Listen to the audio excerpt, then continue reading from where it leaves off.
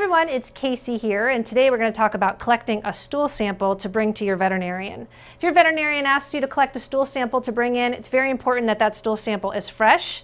Just needs to be a small amount, and you need to ask your veterinarian about how many days worth they would like. Sometimes they like you to collect more than one sample to look for certain types of parasites.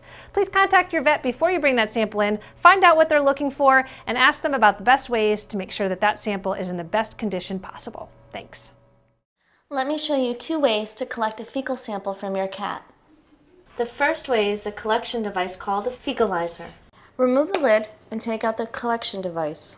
Hold this end and jab this end into the stool. Put the fecalizer back in its container, seal the lid, and drop it off to the practice for testing. Another method to collecting fecal is just to scoop it out of the litter pan and into a Ziploc.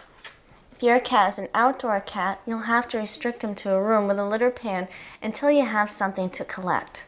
And remember, it's best to drop off the sample 12 to 24 hours after collecting it for optimal testing. If you can't deliver it immediately, keep the sample in a cool place, such as a refrigerator, until you can.